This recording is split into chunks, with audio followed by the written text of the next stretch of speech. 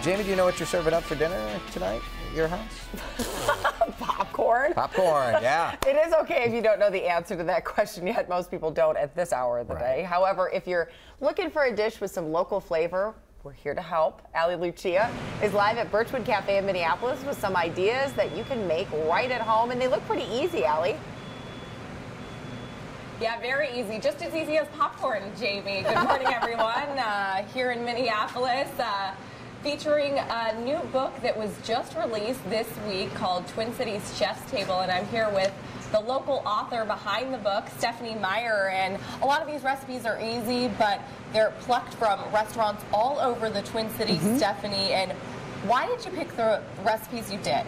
Well, I was approached by the publisher, and they had a vision for what they wanted, and they wanted really locally or chef-owned restaurants that featured kind of farm-to-table local food, and then chefs that are starting to achieve national prominence in the Twin Cities, which is kind of our, that's our rave now. We're cool now.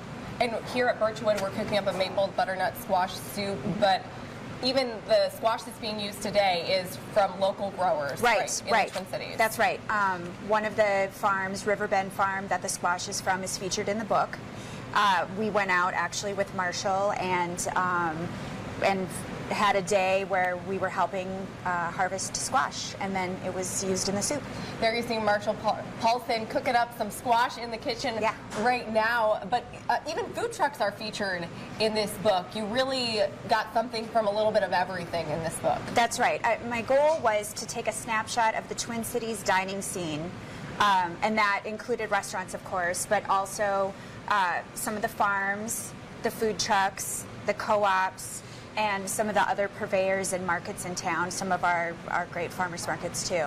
We're going to be trying the soup a little bit later. So for you, why was this butternut squash soup, why did it taste so good? Well, this is the perfect fall dish, of course, and I thought it would be really fun to share this recipe given that Thanksgiving is right around the corner. And, everybody's squash crazy. This is sort of a squash's moment right now, so I thought this would be fun to share with everyone. Well, Stephanie, thanks for joining us this morning. We'll have more on the butternut squash soup at 6:40. No popcorn, though, Jamie. Sorry. I tell you what, a little popcorn sprinkled on top of a butternut squash soup is money. Sounds super fancy to me, but maybe I can get on board.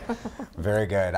Stephanie, the cookbook author, is a friend of mine. She's so talented, a great writer, so can't wait to get her book. I'm excited about it. Would she be in line with the popcorn topping on the squash soup? I think she would. Oh, yeah. We actually judged a farmer's market cooking contest with her. Do you remember? No. She was the one who was like, this flavor was like this and this was like that. She got all into it, and you were like, I like bacon. This is good. Yeah, I'm a little bit of a caveman when it comes to that stuff. That's fine.